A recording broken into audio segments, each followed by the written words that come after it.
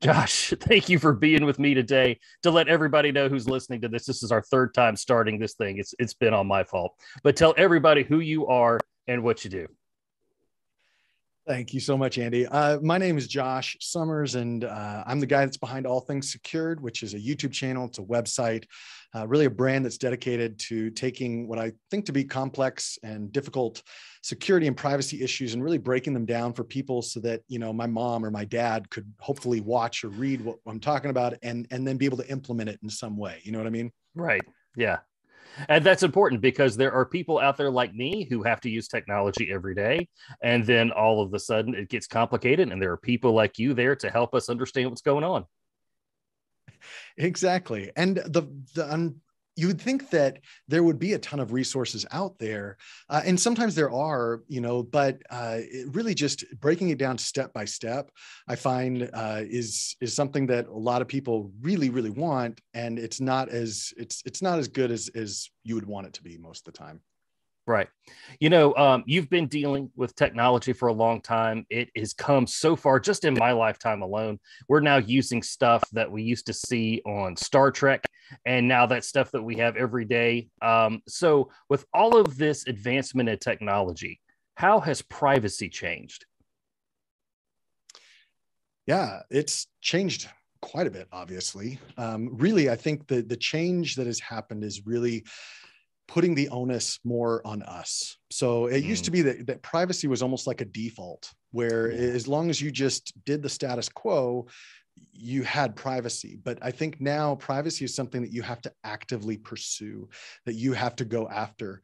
You know, I used to live out in Western China, which is what most people would consider. It's very politically sensitive. It's just it was a crazy place to live, to be honest. But what I learned from living there was it kind of became China's testing ground for all kind of surveillance, all kind of surveillance technology, whether that was facial recognition, whether that was just, you know, tracking your financial transactions through, you know, digital apps and all that stuff.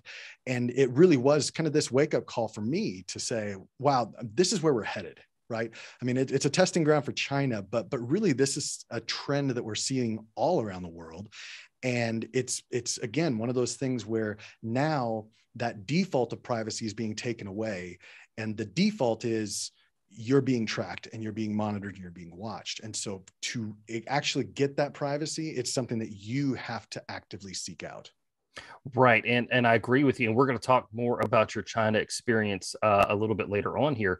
But give us an example, like what kind of data is being collected about us when we click on like a banner ad on a website, kind of typically, well, it's different for every website, I understand. Typically, what kind of information is being collected about us at just doing something that simple?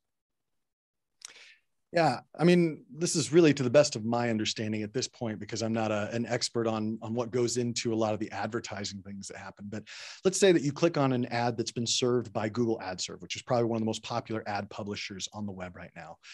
So what that company can do is they can target you very specifically based on what you're asking for. And so that helps them know that the person that is clicking through is hopefully going to be somebody that is interested in the product they want to sell. But at the same time, because of the fact that this is Google that's serving that ad, Google has so much information that they're gathering on you, whether you really have consented to it or not. You know, whether that's where you came from on the web to land on that web page, the search term that you used, the type of browser that you're using right at this moment, even sometimes your location, like all of these different things. You and I as website owners, I mean, it's somewhat easy for us to know this because I can log into my analytics and see all of this information. And in some ways it feels helpful, but in other ways it feels a little bit invasive, even if I know that it's supposedly, you know, like it's not personally identifiable information, you know, that PII that we hear about. Right. And you bring up a good point. You and I both do own websites. And I know with my site, with my analytics, I've turned a lot of it off simply because I do want to respect the privacy of the people that come to my site. But there's a lot of it because I did not personally build the website myself. It's hosted by someone else. They take information that I don't necessarily get control of or see or am able to turn off. So it's not like you and I being website providers here. It's not like we're trying to personally see what's going on. I'm not personally trying to hack your phone to see what your camera is showing.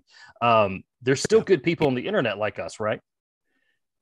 I would like to think so. And even the company that's serving, you know, that's paying for this ad, all they want is a targeted customer, right? Yeah. And they're just taking advantage of what they have available to them.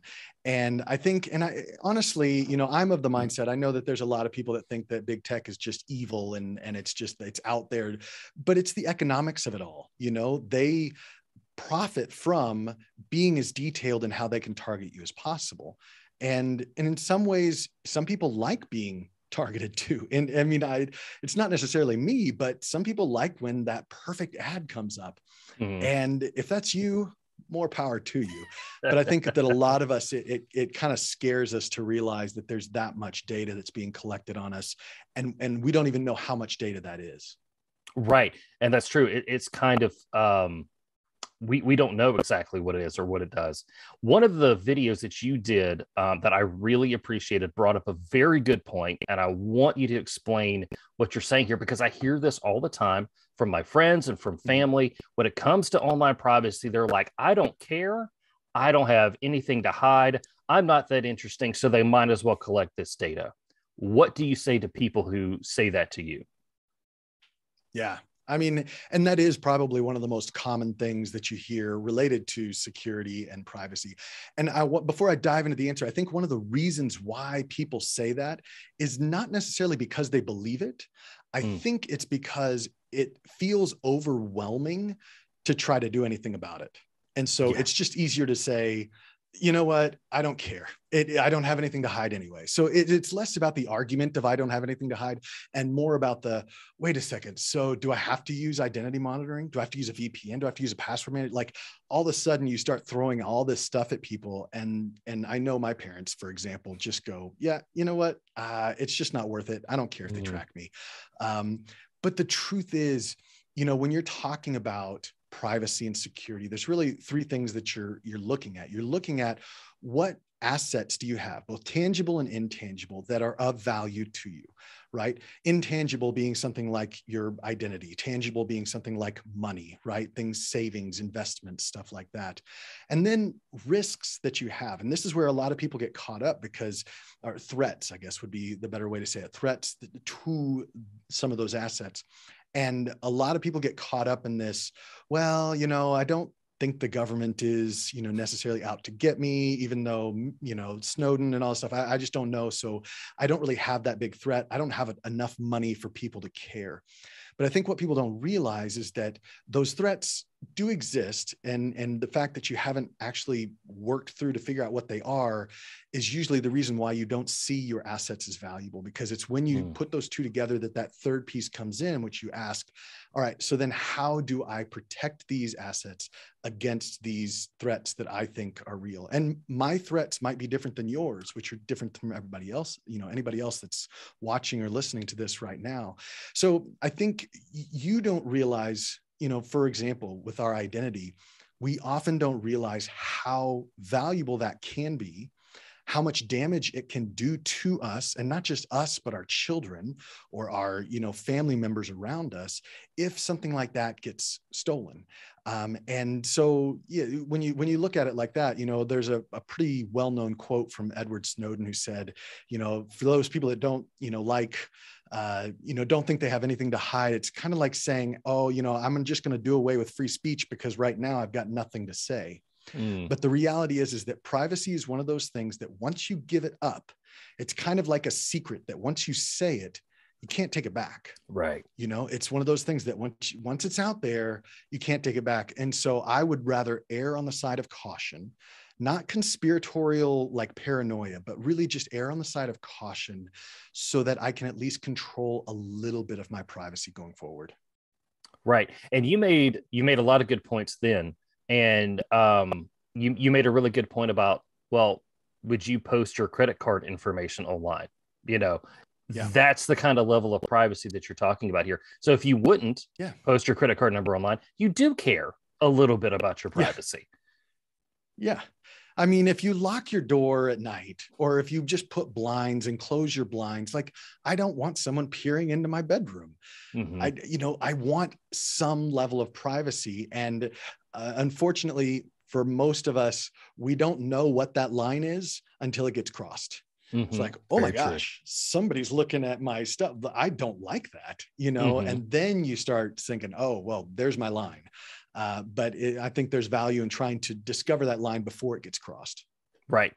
There's a lot of companies that have gotten kind of in trouble here of lately. Life 360 was one of them that said that they were selling all of this data to data brokers and things like that. But they say they strip personal identifiers from the data that they collect. But how hard is it really to kind of reverse engineer that to try to find real people in all that data? Yeah. And I don't know if you know John Oliver. He's a comedian on television. Did you see this recent bit? Yes, I did. I loved it. I thought it was great. And it really was well done in the way that it was both presented and, the whole thing that he put together. So in short, I don't want to, if you really want to go watch it, I recommend you do on YouTube somewhere. But in short, what he did is he basically went through and, did that. He stripped the information from an ad that he did in a very specific part of Washington, D.C. And what you realize even if you strip out all that data, is that you can still go in and pinpoint, based on a lot of different factors, right? So let's say that I completely strip out all the identifiable information from your phone, right? So that it doesn't say Andy in any part of it, right? Oh, so great. All you are is just this random number. Well, if your phone gives you GPS data where you are from 10 p.m. until 8 a.m. And then it gives you your data of where you went, this grocery store from whatever. And then, I can really easily triangulate. Okay, well, I may not know it's Andy, but I know the guy lives right here. I know that he shops at these stores. And it's really, it's a misnomer to say that, oh, it's stripped of personally identifiable information. Really, all it is stripping your name off of it, or maybe even your computer's IP address. But the reality is all that data is still there with more than enough connecting points to say with reasonable confidence, okay, I may not know it's your name, this person, but I can assume a lot about you based on this information. Right. And I'm so glad that you brought up the John Oliver thing. I shared that with a lot of my followers. It's a 25-minute clip and it's absolutely worth watching. But at the end, basically, he kind of it's not really catfishing. He was searching for people who were potential politicians, and he was actually able to go and locate 3 of these politicians who were in the Capitol building when they either clicked on information or he was able to triangulate down that 3 of the people that we got with these banner ads were actually in the Capitol building. And so my first thought was, I'm pretty sure foreign governments are doing this kind of thing right now. And number 2, doesn't this make it an issue of national security? Shouldn't we have a law against this sort of thing? I know. And one of the points he was making that I thought was genius, because it goes back to kind of what I was saying earlier, which is that law is not going to happen until it hurts personally. Right. Yeah. And we're not going to care about privacy until it hurts personally. Lawmakers aren't going to care about this until they're the ones that are their information is being publicly made available. And that's when it's like, whoa, wait a second. We need to make a law that says you can't do this. You know what I mean? Mm-hmm. Yeah. So I don't know, maybe John Oliver is going to be this huge champion for online privacy. We'll find out. So one of the things that I wanted to ask about is about our kids. They are digital citizens from the minute that they are born now. What do you think privacy is going to look like for our kids 20 years from now? Yeah, I mean, it continues to just like, if you just take the trajectory, the current trend line, it's not hard to see that it's going to be much harder down the line. Now, I could see there being changes. We've got the GDPR for Europe, and maybe that's going to kind of bleed over into something that we have in the United States. But I still think it's going to be this fight that has to be continually battled both, our personal devices and even just with our information out and about. I mean, I currently monitor my sons. I've got 2 boys. I monitor their social security numbers, and hopefully, it's a rare occurrence, but still, it's one of those things where I want to make sure that I at least put them in the best footing possible, that they've got everything going for them when they get off on their own. And one of those would hopefully be that they've got a clean, identity that they can use, clean credit that they can use. And yeah, it's one of those things where I think, especially for kids nowadays, like they're growing up in an era where it is kind of this, like I grew up, let's say, in the, 90s or 2000s, right?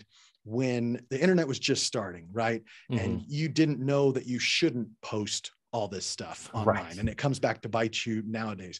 Now, I've got my sons and they will hopefully understand that there is something that you need to be careful about when you're working. Like we've lived through that now as parents, and hopefully we can pass that on to our kids. But they're going to have an uphill battle no matter how you slice it, because the way that, let's say, Google's business model or Facebook's business model, or name whatever company that's going to be big in 20 years, we don't know what that is right now, but they're going to have to evolve their way of tracking. Their way of targeting ads, because that is their primary business model, and maybe that'll change. Maybe the business model will change, but it's clear based on the way things are right now that, again, like I said at the very beginning, privacy will have to be something that our kids actually do themselves, that they have to make all those changes, that they have to make sure that they're monitoring certain things and not giving out information that they shouldn't be giving, because it's constantly going to be a desire it's going to be asked of them.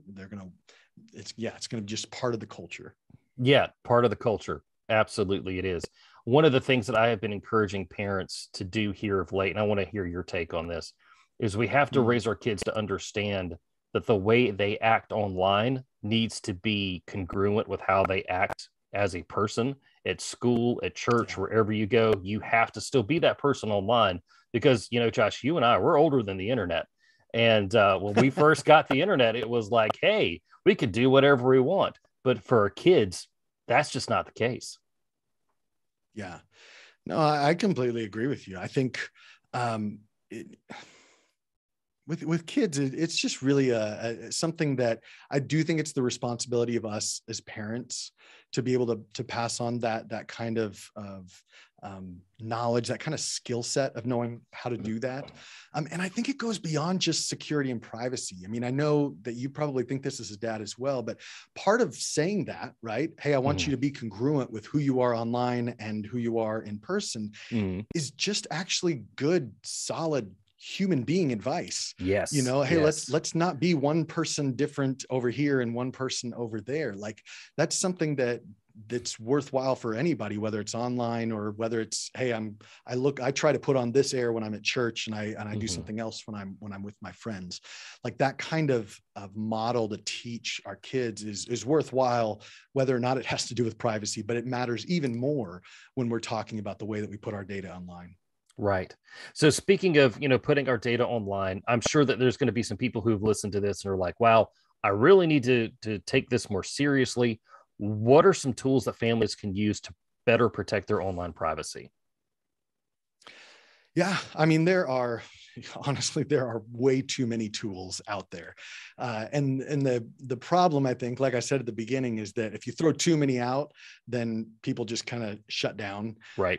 And, the ones that, when I talk to my parents and they're asking me, hey, what are the bare essentials that I need to do? And this is important to me, right? And because there's about to be one of the biggest wealth transfers in the world when that generation of my parents passes down, and there's an inheritance that happens. I want to make sure that my parents are actually wise in how they secure their finances and how they, and how they handle their own privacy. And one of the easiest primary ways that you can do that is just by making sure that you have a strong login for anything having to do with online, but particularly with your banking, with your finances, with even social media. There's a lot that can be done on your social media account. For me, that means a password manager. I really love using a password manager. It helps me create stronger passwords. And then of course, stores it in the vault and all that stuff. And, there are people that think there's risk to using, a master password behind, or, a master password to lock up everything. I think there are ways around that. And I've done some, videos about, ways that you can mitigate that kind of risk. But that's one of the primary tools that I think. And then that's actually a paid one. There are free versions, I guess, of different password managers. But it's the small things like, hey, did you know if you're a US citizen, you have the right to check your credit score once a year? And there's 3 credit bureaus. So you can do that once every 4 months. And it's free. And it doesn't take you that much. Just set a calendar reminder once every 4 months to go into Experian, to TransUnion, to Equifax, and to go check your credit and make sure that there's nothing weird on it, right? Just do a scan, do it of you and your wife, and then go through and do that. Like those are like the little things that you can do. And then the last one I would say, this is one that I think people kind of go back and forth with me on, but I'm a pretty strong advocate for actually going in and freezing your credit. Yep. This, I think, and mind you, a lot of the audience that I want to really reach is the older generation, right? So not necessarily people in their 20s, even though hopefully, the stuff that I write and publish and on YouTube will be beneficial to anybody. But really, when you're getting older, like setting that credit freeze, I don't see a downside to doing that, right? I don't often go out and get new credit. I don't know how often you do it, but it's like, okay, well, if I were to go out and buy a car and I needed credit, it takes an hour to unthaw, what they call thaw the freeze. Right. But doing a freeze basically means just going into all 3 of those credit bureaus. And even if you're not a US citizen, a lot of this stuff is being tracked, TransUnion, Equifax, they track people globally, believe it or not. And you can say, hey, put a freeze. You cannot sell my data. That's a big one. Believe it or not, Equifax, TransUnion, and what's the third one? I just said it. Experian. TransUnion, and Experian. Yeah. They have the right to, or they don't have the right. Part of their business model is selling your data. Yep. They do it. Yeah. Yep. By setting a freeze, not only do you saying to them, hey, you can't allow credit to be issued in my name anymore, but it also actually stops them from being allowed to sell any of your data. And both, again, that's something that you can do absolutely for free. And so I don't see why you wouldn't. I think those 3 are big ones for me. I'm sure that, we could argue about others that are also really, really important, but I'd say those are some big ones. Right. And I'm really happy you brought up the thing about freezing credit. I actually froze my son's credit because he's 9, because he doesn't need it right now. I actually did a show about it. I even did a downloadable guide. I was like, here's the steps that I followed. It all works. I had to print all these things out and mail it. And people were like, wow, that's weird, Andy. Why did you do a show on that? And I'm like, because it's important. And I'm so glad that you have said that. Yeah, it is. Yeah. Very cool. Well, Josh, you are going to stick around with me and you're going to talk a little bit more about your experience in China. But as we wrap up this show, tell people how they can find out more about you and everything that you're doing. Yeah. If you want to follow along, my primary means of communication really right now is on YouTube. And I'm also on Twitter quite a bit. So you can find me on YouTube at All Things Secured. That's also the website, allthingssecured.com. And then on Twitter, it's all_secured. And yeah, you can reach out to me there if you've got any questions. And I'm usually pretty good about responding on Twitter, at least a lot better than on email. Yeah, that's true. All right, buddy. I appreciate you and all that you're doing. Thank you for your time today, buddy. Yeah. Thanks so much, Andy.